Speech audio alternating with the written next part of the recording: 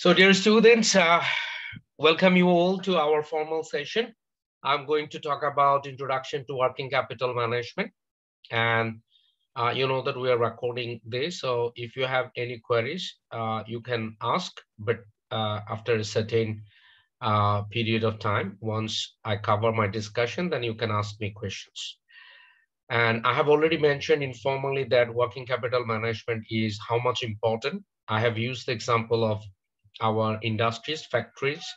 Every year we observe that used capital related organizations are facing problems, especially our ready-made garments. We have some observations from newspaper news and television news that crores of organizations, factories, they have land, building, machineries, but they were unable to pay wages and salaries to their employees. And these kind of problem is highly related to working capital management. They don't have very good financial analysts or finance officers who are working on working capital management. So that's why once the problem arises, only then they realize that they have working capital problem. But if you have really studied on working capital management, that will help you to identify your problems earlier, even 6 months, 1 month, or 6 months, 1 year earlier. And then organization can take necessary measures to solve working capital problem. And with this discussion, I am Dr. Tanvir Muhammad Haidar Arif is going to explain all this related to working capital management. Under this chapter, we have objectives. After completing this chapter, students will be able to grasp the concepts of working capital and its relation with management policies. You'll be able to understand the concept of working capital management policies and also be able to identify the goals of working capital management policies along with significance of working capital management policies. So what is working capital, or what is the concept of working capital? So there are two broad concepts of working capital. Yes, simply we know that working capital is related to day-to-day expenditures of an organization, day-to-day operations of an organization. It's related to short-term financing and short-term expenditures of an organization, or we can mention it's related to 1 year or less than 1 year transactions. But there are two major concepts of working capital. One is known as gross working capital, and another one is known as net working capital. So gross working capital and net working capital. Many cases we use net working capital, but remember both are important. What is gross working capital? Gross working capital is related to firms' investment in current assets. So that is gross working capital. What investment you have in your current assets. And you know that what are the components and elements of current assets. We know current assets are those assets what we can easily convert it to cash within a shortest possible time or shorter period of time. That is, if we need cash, additional cash, we can convert these assets to cash within shorter or shortest possible time. And what it includes: cash, short-term securities, debtors, what is also known as account receivable or book debts, bills receivables, and inventories. These all are the components of current assets. So when we talk about gross working capital, so gross working capital means firm's investment in current assets. But same time, we need to use net working capital. And basically, a lot of cases, we use net working capital as working capital. So what is net working capital? Net working capital is the difference between current assets and current liabilities. We already defined current assets. So what are current liabilities? So current liabilities are those liabilities that a firm must pay within shorter period of time, or a firm has to pay in 1 year or less than 1 year time. What are the components of current liabilities? The accounts payable, bills payable, bank overdrafts, bank loans, and outstanding expenses. So the difference between current assets and current liabilities is known as net working capital. And now the question is whether both are important to understand or only one is important. No, both are important. We must know how much money we are going to invest in current assets, because that is again related with our capabilities relevant to the liquidity. Liquidity is also important. Why? Because we need to pay current liabilities. So if we have enough investment on current assets, that means we are capable enough to pay current liabilities. And the difference between current asset and current liabilities represent the net liquidity position of an organization. So this net working capital can be either positive or negative. Yes, if your current assets, the position of current assets, if exceeds current liabilities, we can say you have a positive net working capital. And if your current liabilities exceed current assets, then you can say it's a negative net working capital. Which one is better? Positive net working capital or negative net working capital? Which one do you think better? Sir, I think positive. Positive, sir. Positive. Obviously, positive is better, but there is a debate that how much? Is it huge? You know that from other courses of finance, there's a debate of profitability and liquidity, the trade-off between profitability and liquidity. So how much liquidity is really good? If you have enough liquidity, what is really idle, do you think it's good? Idle amount of liquid assets is really good? No, No, sir. It's not good because you are not getting return.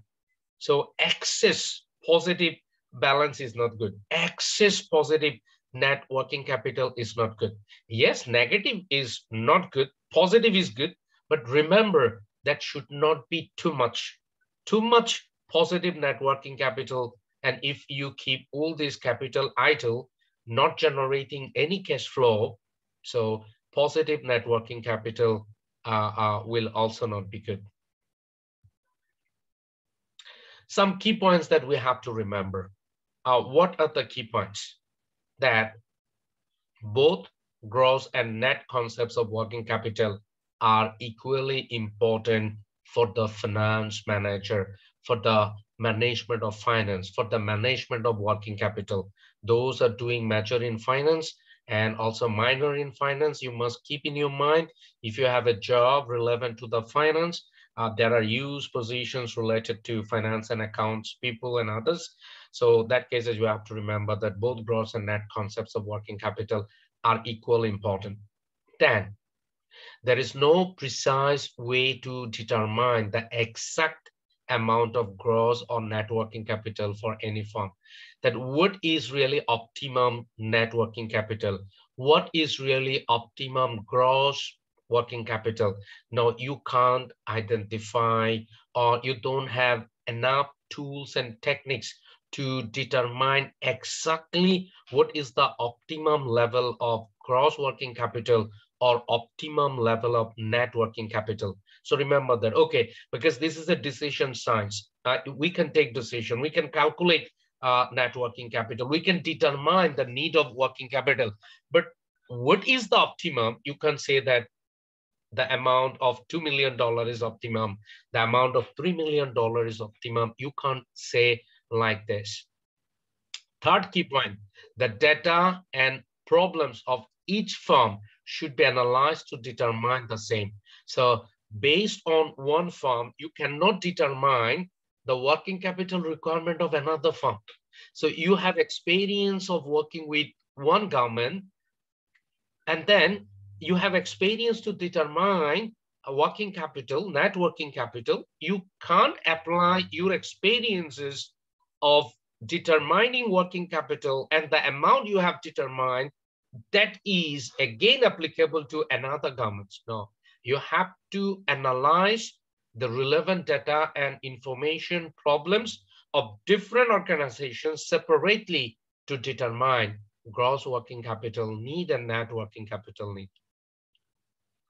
And we know the working capital requirement is important to bear day-to-day expenditures, to run day-to-day business activities. But remember, the need for working capital to run the day-to-day business activities cannot be overemphasized. There are so many other factors related to your business. So if you're just keen about only working capital, that will not help you a lot. You need to think about working capital. You must analyze the need of working capital. You have to determine working capital requirements to ensure liquidity. But if you just overemphasize on working capital, you will find you will have some other problems. So you have to make a balance of understanding all the tools and techniques of financial management, all the tools and techniques of managerial finance. And then another key point, hardly find a business firm which does not require any amount of working capital. So it means that we need working capital. You will find hardly a business firm where working capital requirements is very minimum. And firms differ in their requirements of the working capital. Now, a relationship, a cycle. You know that what is the goal of a firm? Especially the finance people, our goal is not profit maximization. Our goal is to maximize shareholders' wealth. There's a clear difference between profit maximization and shareholders' wealth maximization. Profit may enhance because of expansion, because of further investment, but same time, we need to calculate whether earning per share increases or decreases. So the finance people, they are keen about earning per share. They're keen about maximizing shareholders' wealth. So since we are keen about maximizing shareholders' wealth, so we need to draw a relationship of the a business cycle. What it is, we must ensure sufficient return from our operations. Okay, the first key point. And if we really want to ensure sufficient return, so we need to go for sales, and that is successful sales activity. Now think about when we want to ensure successful sales activity to ensure sufficient return. Again, it's related to what? A steady amount of profit requires successful sales activity. So sales activity is related to good investment. So you have to invest enough funds in current assets for generating sales. Now you see that how working capital is associated with the all operations. The first, we want return, yes, because we want to maximize shareholders' wealth. So how can we ensure good return? So we need to go for successful sales. How successful sales can be assured? Again, you need to invest in current assets. You need to buy raw materials. You need cash. You need to invest for account receivables. You need to invest for inventory. So you see that you need inventory management, cash management, liquidity management, account receivable management. Once you can do all these, that will ensure successful sales activity. Then we can say you need working capital here. You need working capital management here. You need very good cash management, inventory management, account receivable management, and these all are the part of working capital management. Now then, what is working capital management? Working capital management refers mainly to the planning and control of working capital. We have already defined what is working capital. We know what is gross working capital. We know what is net working capital. We know what are the components of gross working capital and net working capital. We know what are the components of current assets and current liabilities. Then we know that our investment in current asset is gross working capital. The difference between current assets and current liabilities is known as net working capital. Now, what is working capital management? Since we know what is working capital, now the question is that we need to manage working capital. We must know how to manage scientifically working capital. We need to know the art and science of managing working capital so that no problem arises in future. And what are the two words that we need to remember? Planning and control. So working capital management refers mainly to the planning and control of working capital. Now you can explain what is planning and what is control. And in our sense, in our course, the planning working capital mean determination of working capital needs. Determination of working capital needs. How much working capital we need. How much working capital we need to maximize our return and minimize cost. So make a trade-off between profitability and liquidity. We need to determine, we have some tools and techniques that we will learn in future from this course to determine working capital. That is our planning. Then once you determine, now is the time to ensure the proper utilization of working capital. So control is related to proper utilization of working capital. I'm repeating again, planning is related to determination of working capital needs, and control is related to proper utilization of working capital. Sometimes we have working capital, but we can't utilize. Sometimes we are very good in utilization of working capital, but we don't know exactly how much working capital we need and how can we determine that requirements. If you combine both planning and control of working capital, that is known as working capital management. Working capital management is associated with working capital policy. Each and every organization must have their own working capital policy. You must remember that a good working capital policy of one organization may not be good enough for another organization. So you must have separate working capital policies for different organizations. This working capital policy is associated with three decisions. What are the with the decisions regarding the target levels of each current assets account and how current assets will be financed? So you say that the term working capital policy is associated with decisions. I use the term several times. We are talking about decision science. We are learning working capital management to take right decision. So here also, the term working capital policy refers to the decisions regarding, number one, the target levels for each current asset account and target level of each current account account, cash, yes, current asset account, account receivable, current asset account, inventory, current asset account. So we need to set our target levels for cash, for account receivables, for inventory. How much money we want to invest for inventory.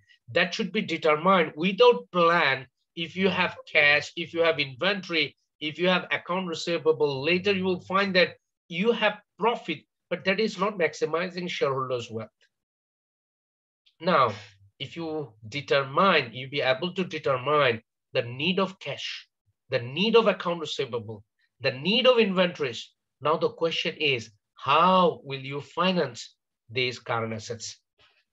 So the answer of these two questions related to working capital policy. So we can say working capital policy can be divided into two groups. One is working capital investment policy. Another one is working capital financing policy. Working capital investment policy and working capital financing policy. Have you heard about Yankee Peddler? Yankee Peddler, very renowned terminology used for reminding the history of working capital. So the term working capital originated with these old Yankee Peddler concept. Yankee Peddler who would load up his wagon with goods and then go off on his route to peddle his wares. So Yankee Peddler, they use their wagon, horse wagon, to buy and sell goods and commodities. Earlier age, these Yankee Peddler, they move from one place to another place with their horses and wagon. So they buy goods and commodities from one place and then they sell it to another place. So the horses, the wagon, that was treated as their fixed asset, and the goods and commodities was treated as their current assets. Or they borrow for buying their goods and commodities, and after selling that goods and commodities, they repay their loan amount. So that loan was also known as loan for working capital or borrowed fund for working capital. So this way, from Yankee Peddler, the term working capital was generated. So they used the term working capital to mention the capital needs to buy those goods and commodities what Yankee peddlers are going to sell to make profit.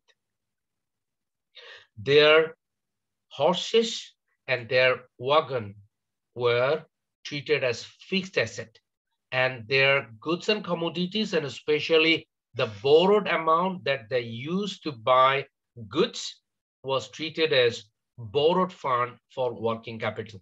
So this way, from the terminology, Yankee peddler has become the part of the history of working capital. So try to remember this Yankee peddler. Sometimes some places people may ask you, have you heard the word Yankee peddler? How Yankee peddler is related to working capital? Now, we are familiar with working capital. We are familiar with working capital components, then working capital policies. Now we will enter into the depth a little more inside that working capital management policies. What are the subject matters of working capital management policies? Because you are starting business, you are going to apply your knowledge for framing policies. And I ask you that after 10 years, what do you want to see yourself? Because I want to know whether you are going to take a decision making positions or not. So you are starting so many courses, not only for operating day-to-day activities, not only for maintaining day-to-day operations. Moreover, you are going to frame policy of the organization. You are ultimate decision makers. You will work for designing and maintaining policies of the organization. So one of these policies is working capital management policies. And these working capital management policies are really concerned with the problems that arise in attempting to manage the current asset and current liabilities and maintaining relationship between current assets and current liabilities. You have studied ratios from other courses. I know you have calculated current ratio, current asset divided by current liabilities. So what it is one kind of relationship between current assets and current liabilities. Traditionally, it says that current assets should be twice than current liabilities. It means that you have enough capability to pay current liabilities and also have additional cash to run day-to-day operation.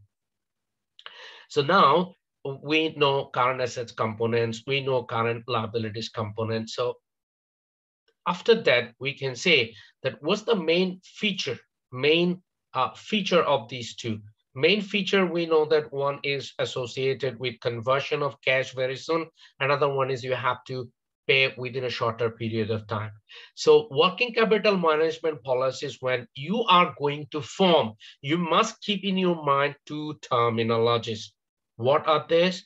One is profitability and liquidity. Since you are starting business, since you have enough knowledge about finance and accounts, so your working capital management policies will not be only related to current assets and current liabilities. Moreover, you are concerned about profitability and liquidity. You have to maintain your current asset level in a way that your liquidity will be there, but that is not too much liquidity that will decrease your return. And that's why you have to trade off. You have to maintain a level of profitability and liquidity. We can see this. If you want to enhance your profitability, you see that you can do it, or you can enhance your liquidity. So if you are a very conservative policy makers, that you don't want to take the risk.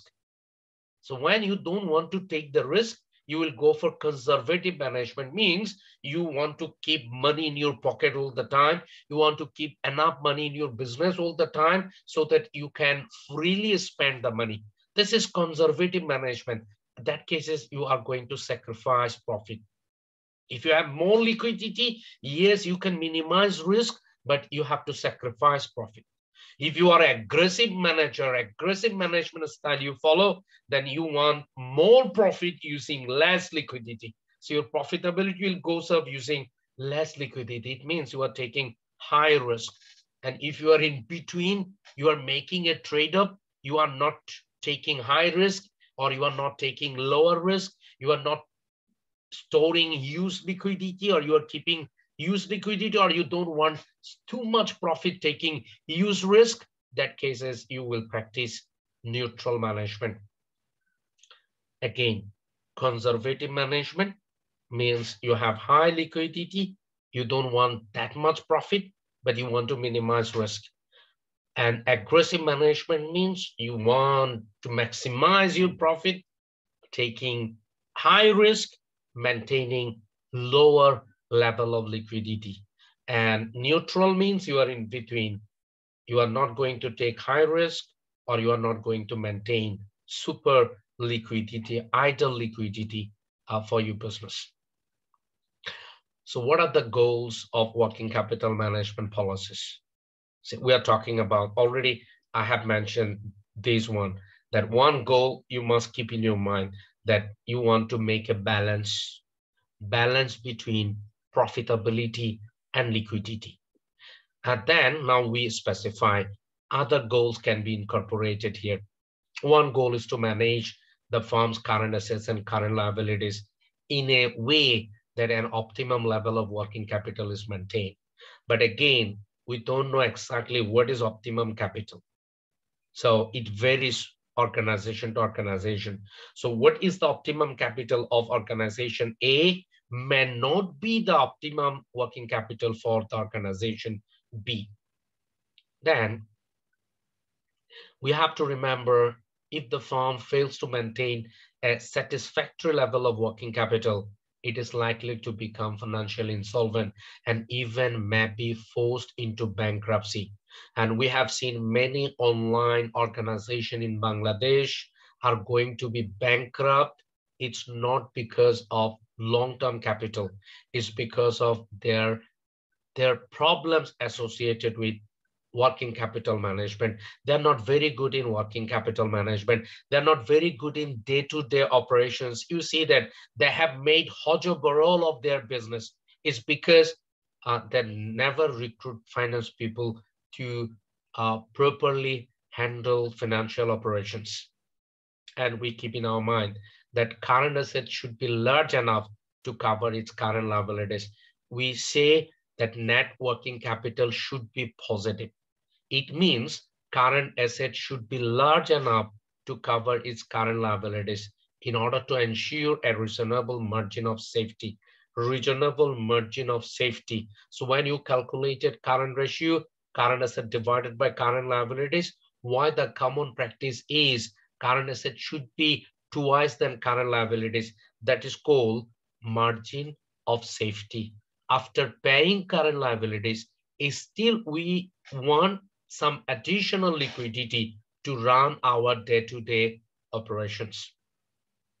Each of the current asset must be managed efficiently. You see that we are talking about current asset, current asset, current asset again. So you can't manage current asset as a whole. You have to manage each current liabilities, each current assets separately. That's what we say you must have a good cash management. You must have good inventory management. You must have good account receivable management. On the other hand, you must know how to manage overdraft, how to use short-term loan or liabilities, how to buy on credit and pay on time. You need to learn all these things, and these all are associated with working capital management policies. And I hope as a first day, and that is enough from my side. Now you can ask